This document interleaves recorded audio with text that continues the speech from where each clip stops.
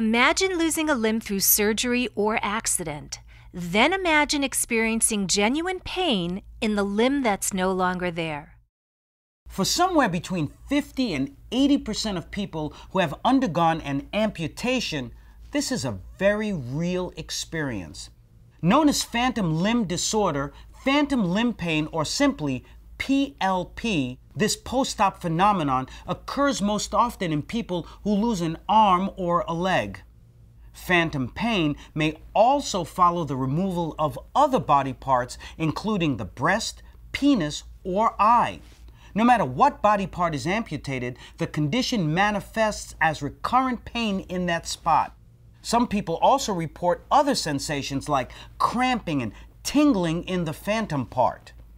Doctors once thought PLP was a psychological condition brought on by a patient's grief over the lost limb or body part. They now believe that these feelings more likely stem from the central nervous system.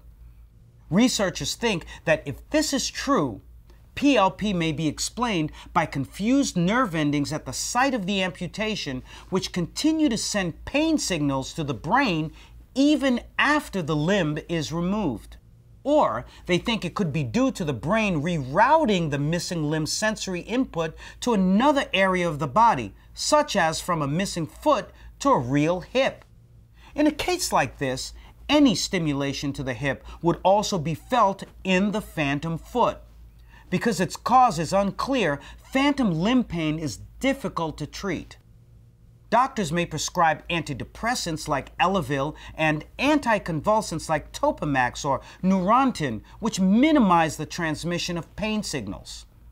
Experimental therapies may help treat PLP.